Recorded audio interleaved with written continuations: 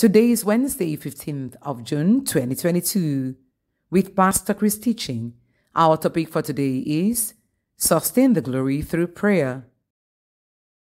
Our theme scripture is taken from John 12, verse 28, and it says, Father, glorify thy name. Then came there a voice from heaven saying, I have both glorified it and will glorify it again. Hallelujah. Luke, by the Spirit, reports what happened to Jesus on the Mount of Transfiguration as he prayed. And as he prayed, the fashion of his countenance was altered, and his raiment was white and glistering, as we find in Luke 9, verse 29. That means the glory increased. But that glory and power were from within him. This is the transformation that each one of us can and should have through praying in the Holy Ghost, Pastor says. That's the secret. Hallelujah. If you pray for a short time, you may not sustain the glory, or it could fizzle out.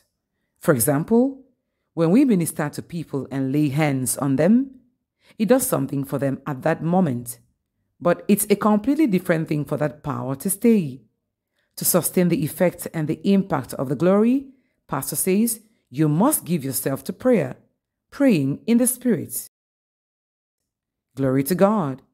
You can't spend your time in godless chatter and experience this. 2 Timothy 2, 15-16 of the Amplified Classic says, Study and be eager, and do your utmost to present yourself to God approved, tested by trial, a workman who has no cause to be ashamed, correctly analyzing and accurately dividing, rightly handling and skillfully teaching the word of truth. But avoid all empty, vain, useless, idle talk, for it will lead people into more and more ungodliness. If you want to see your life go from glory to glory, Pastor says, avoid empty, vain, useless, idle talk. Rather, give yourself to the ministry of the Word and praying in the Spirit.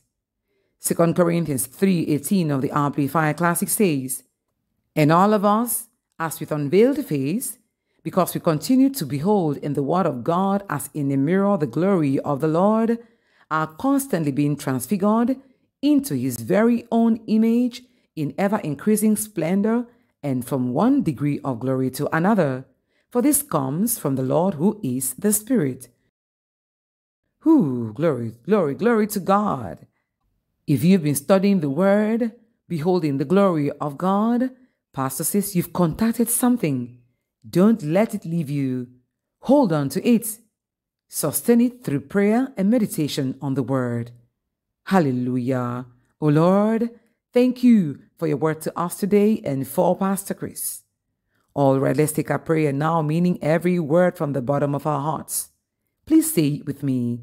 Dear Heavenly Father, I thank you for your word that has come to my spirit today. I'm transfigured, and the glory is resplendent, even in my countenance, as I pray in the Spirit. I'm transformed in every area of my life, from glory to glory, and the light of your word shines forth brightly in me.